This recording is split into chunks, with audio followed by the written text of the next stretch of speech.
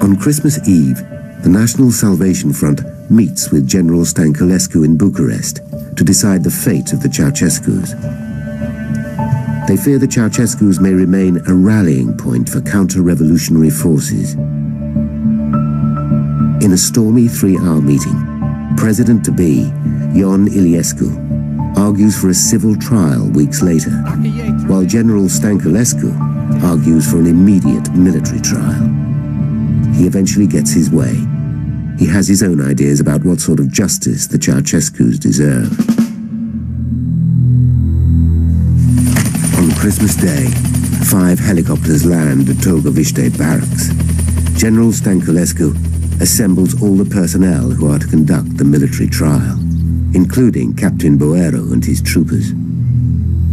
Nicolae and Boero meet with Colonel Kemenic to be shown round the barracks. The general points to a wall along one side. This, he tells them, is where the execution will take place.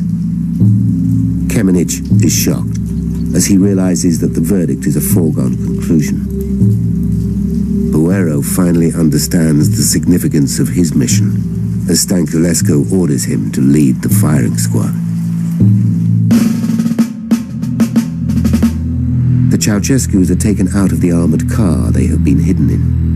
They've heard the helicopters and assume they'll be flown to safety. Instead, they are escorted to the schoolroom. Inside, a grim piece of theater is played out. The Ceausescus are given a medical examination to see if they are healthy enough to stand trial. Nicolae's blood pressure is very high. Elena refuses to be examined, but keeps hold of the insulin delivered earlier that morning for her husband. Captain Boero picks 3 soldiers to stand alongside him in the firing squad. Am nevoie de 3 oameni. Sunteți cu mine. Eu.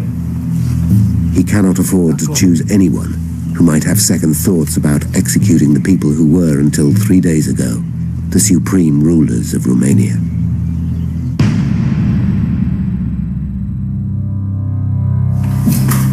At 1 o'clock, the court is convened.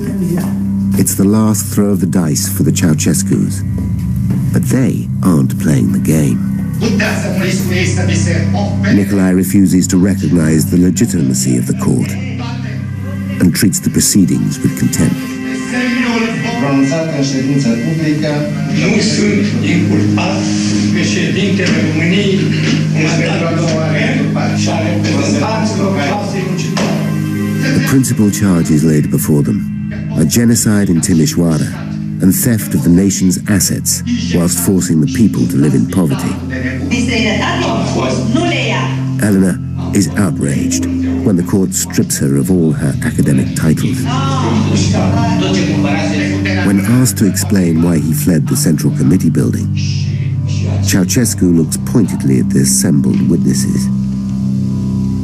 He begins to realize the devious role Nicolae has played in their downfall. The court orders a recess to consider its verdict. The lives of Romania's leaders hang in the balance. Captain Boero's firing squad waits nervously to see if they'll be needed.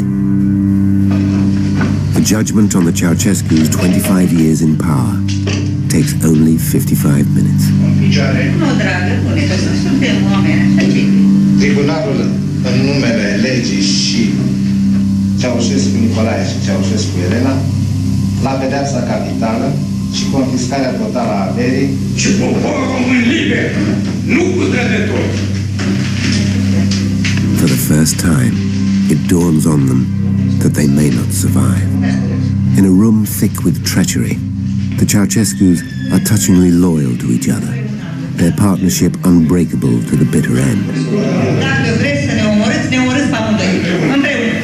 Nu. Împreună. Nu, dragă, nu. Mergem împreună. Legea așa. De dreptul să fim împreună. Împreună. Ce vrei să faci? Ce asta? Ce asta? Nu le ca. Nu?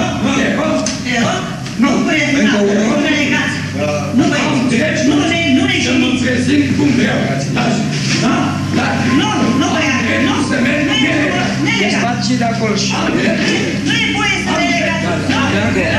Nu, ne legați! E rușine! E rușine! V-am crescut ca o mamă! Dați la un loc, mă! Și ia să-mi rupeți mâna! Dați-mi drumul la mână! Dați-mi drumul! Nu ne vincă nimeni! Și vă vinde, mă! Nu vă vincă nimeni! Noi suntem aici așa, pe cine?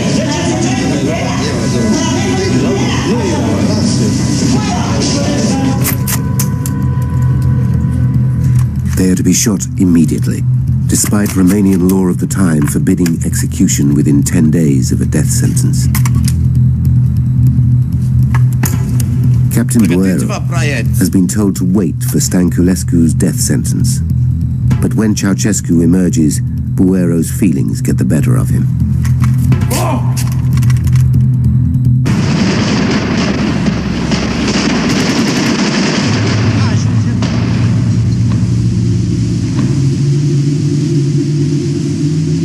Nu mai trage nimeni. Inspection of the walls reveals over 100 rounds are fired at the elderly couple. The firing squad has been told not to aim for Nicolae's face, so they can both verify his death and use it as propaganda. Elena is granted no such dignity.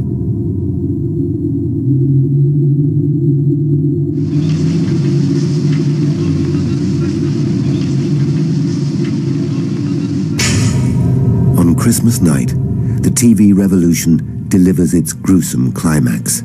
Viewers can see the graphic images of the Ceausescu's dead bodies. Romanians all around the country cautiously celebrate. Many are still in shock.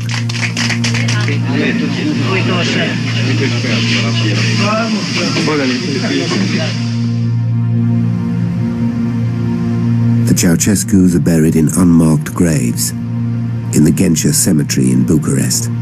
Nicolae is the only head of state to lose his life during the purge of communism from Eastern Europe.